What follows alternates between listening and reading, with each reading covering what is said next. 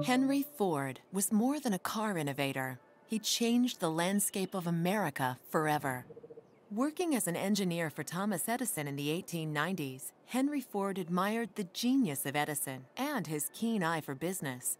These traits inspired Ford to make his mark in a new industry, automobile manufacturing. When Ford founded his own company, he pioneered the assembly line production of automobiles, a dramatic shift that made cars affordable for the average person.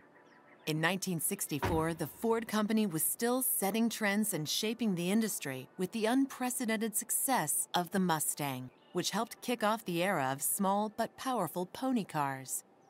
Ford was a pioneer in international expansion as well. Ford models have dominated the European market for years, offering distinctly different vehicles than those available in North America, helping the Ford empire remain one of the largest automakers in the world.